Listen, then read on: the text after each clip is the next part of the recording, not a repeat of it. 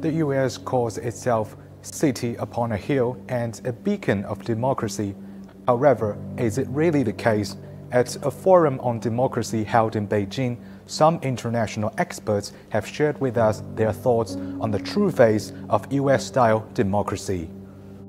For the last 70-odd years, even before that, since the end of First World War, the United States has been claiming leadership of the world on the basis of its so-called democratic governance. There are huge values and wealth gaps in that country, as many American commentators themselves and analysts themselves have pointed out.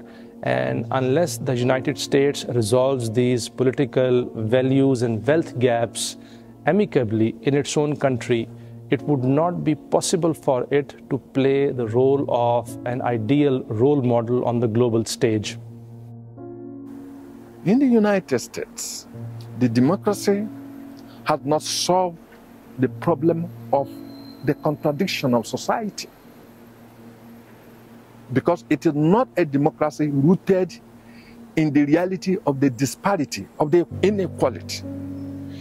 In the United States, the origin of democracy was the sanctioning, the approval of inequality as the inherent driver of society. It was a democracy sanctified on the altar of inequality of peoples, a democracy that evolved on the strength that some people are superior and others are inferior. The big financial interests are taking the major part of the action of the governments, and they do not protect the common people. This creates great contradictions between the citizens of North America, and so the democracy cannot share this kind of double values. When they say that the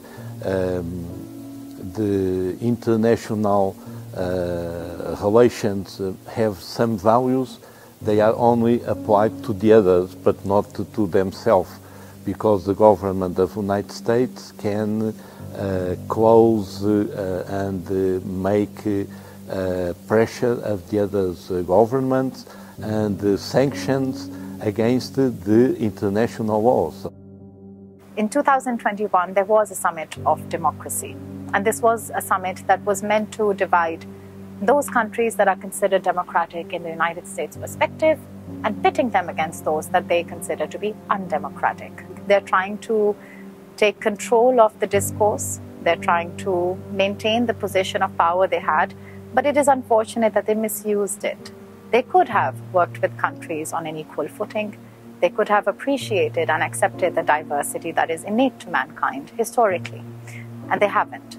So it's unfortunate that a concept that should be there for uniting people is being used to divide.